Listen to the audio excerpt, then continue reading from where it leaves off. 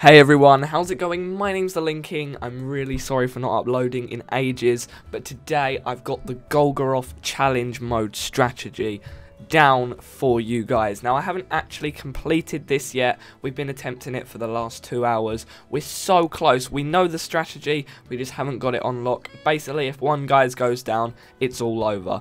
So the strategy itself is that you need to use all 6 orbs every time. So, for the first loop of the thing, you need to get down all 6 orbs at different times. You can't let him lose the gaze. So basically, you need a different gaze guy each time.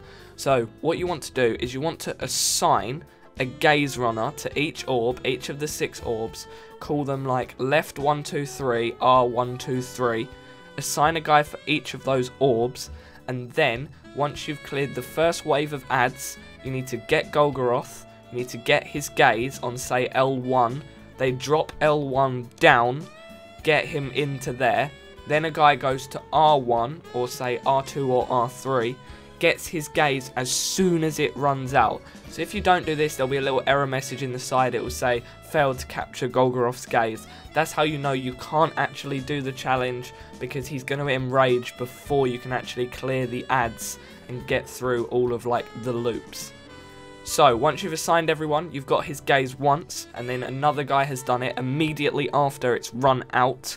The guys in the orb, or in the puddle bit, are going to jump over to whatever orb that he's just dunked, dunk that, and immediately start hitting at Golgoroth. Remember, one guy is going to need to jump out about 5 or 6 seconds beforehand to behind where Golgoroth is, so you can capture his gaze, get that, everyone runs over to that orb, jumps in it, and just hits at Golgoroth.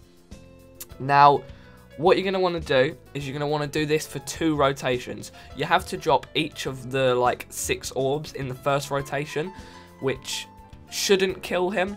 We couldn't do it on the first rotation, we were pretty close, but then you just go on to a second rotation when all the orbs have respawned, do the same strategy as before with the same gaze runners, and basically just down him in that order, in that rotation, until he's dead.